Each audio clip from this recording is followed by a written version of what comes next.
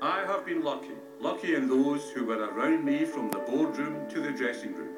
In times of stress, their unstinted support, unbroken devotion to our club, and calmness in adversity eased the task of making Rangers Football Club the premier club in this country.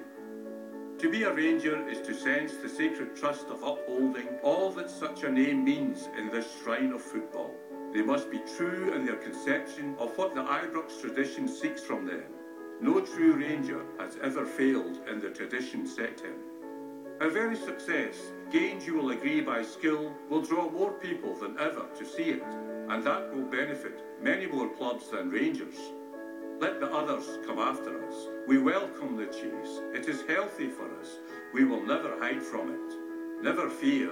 Inevitably, we shall have our years of failure, and when they arrive, we must reveal tolerance and sanity.